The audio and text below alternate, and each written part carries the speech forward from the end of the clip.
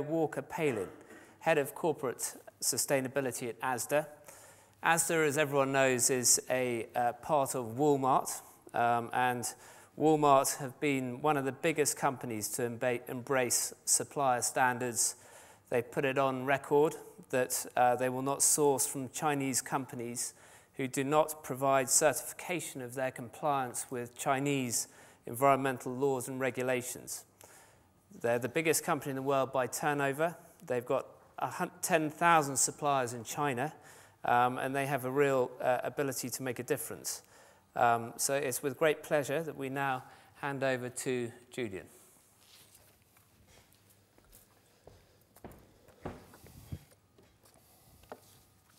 Thank you very much.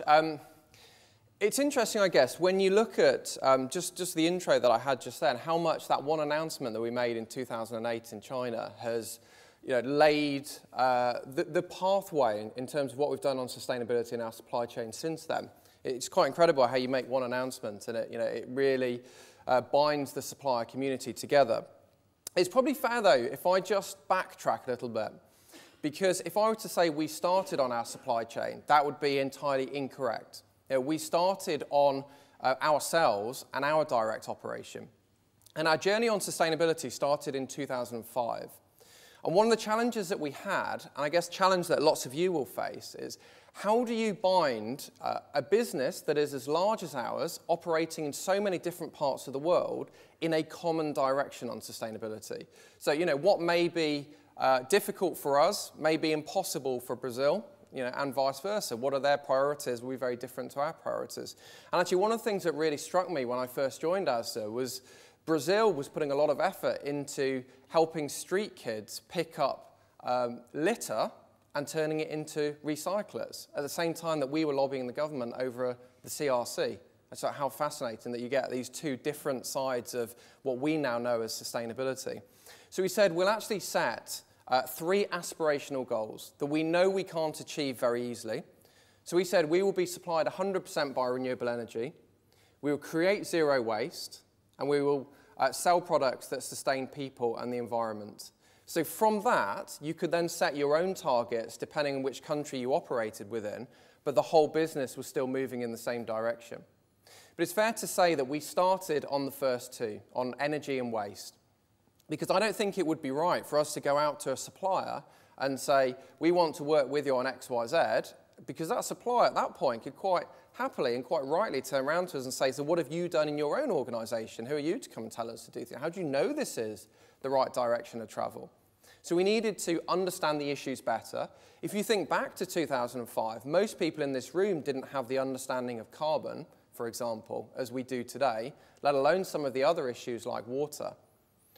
So we set ourselves a framework within the 3 areas, and then we said actually our strategy needs to be holistic in terms of engaging our supply base, engaging our customers, and we serve over 200 million customers every week as Walmart, and over 18 million customers every week as ASDA.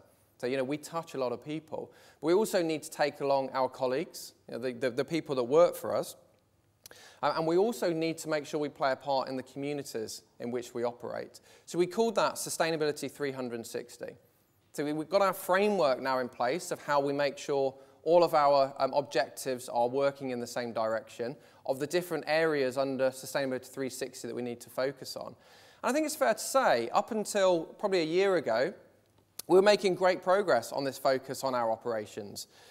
We now divert almost all of our waste from landfill. We're about 5 or 6% off 100%, and that's because the infrastructure doesn't exist to divert some of the fractions that are left after you've recycled everything in certain parts of this country. Our new stores are nearly half less emissions than they were when we started, and our existing stores are nearly a quarter less emissions than where we started. And our logistics fleet is about 42, 43% less carbon than when we started. So we've made great progress. But we looked at it probably in, I guess, start of 2009 and said, okay, we could continue on the path that we currently have, but are we putting our efforts in the right place, in the right direction? At the same time, the US business had done a piece of work with Conservation International. I thought it was interesting hearing some of the slides we saw earlier around where, as an organisation, are our main impacts. and our main impacts are in our supply chain. So much so that we reckon if we gold-plated all of our activity in our direct operations, we probably hit about 8% of what we could possibly achieve. So 92% of our emissions are in our supply chain. So we started at the beginning of 2010 to say we want a new strategy, and we call that strategy Sustainability 2.0. And Sustainability 2.0 is about drawing a line in the sand and saying, actually, there is still work to be done on our direct operation. We still want to get more energy efficiency, more renewables in our business. There's still some stuff we can do with our transport fleet and with our waste. But the vast majority of our targets now going forward will be in our supply chain. If I was to extrapolate ahead to 2015, when Sustainability 2.0 finishes, I would expect almost all of those targets to be supply chain, if not all of those targets to be supply chain. And that doesn't mean that the operations wouldn't continue, but I think they would go more in the line. They would be less transformational. They'd be more around buying new kit as and when it becomes available, or doing the right thing as and when technology changes. But the real change being in our supply chain. But we have a number of barriers, I think, in terms of getting the engagement that we need from our suppliers. First of all, how do we, again, acting as a global organisation, get all of our markets, all of the countries in which we operate, to then work together on a more granular level. So we're all working together on to sell products that sustain people and the environment, but actually some of this requires global coordination. So we launched at the end of last year something we call sustainable agriculture.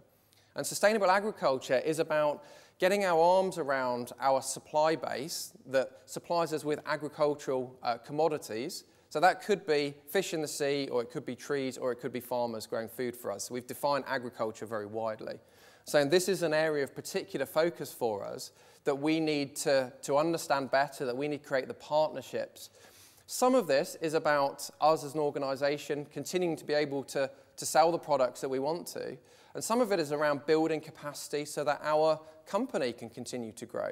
If you look at the Massmart deal that we just signed in South Africa, where we now own majority share of Massmart, we wouldn't be able to have signed that deal without saying we are serious about making a difference for the small farmers that operate in South Africa, providing them with a route to market. So it's good for them because they can help bring themselves out of poverty, and it's good for us because we now have the products that our customers want to buy from our stores.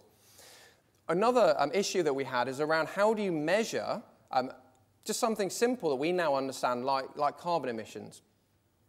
Fairly simple from our operations because we can look at conversion factors that governments produce and calculate it from that. But actually there are competing systems, as I'm sure you're aware, when you put it down to the product level. So we created something called the Sustainability Consortium, of which we're only a partner. It's not our consortium. It's run by academic organizations in the US that is now trying to look at all the different scorecards, to use a term we're going to come to in a minute, and all the different metrics out there, and trying to agree a means by which we calculate the impact of these products. And actually we've made it harder on ourselves as well. So we've included social aspects in there, as well as carbon and as well as natural resources. So that work's ongoing. We've set a target to frame all of this of a 20 million tonne reduction of carbon in our supply chain by the end of 2015, just to focus minds on where we're going. And we've got a project within the UK that's looking at our factory base itself and what we can do with our factories to share some of the learning that we've managed to get through these projects we've created. So we've got a framework, and now we're trying to unpick some of the barriers that are in place to help us make the progress that we need to. Thank you.